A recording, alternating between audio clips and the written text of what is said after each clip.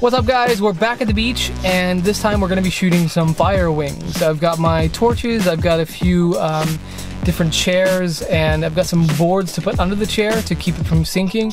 Because in the past, when we've tried to do levitation shots, we've run into this problem where the sand sinks in and the stool that she's standing on goes down and she falls off, and it's a big mess.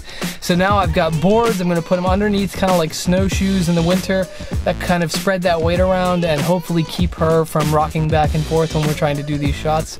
So we'll see how that goes. It's been a long, strange week. We are currently in the aftermath of Harvey.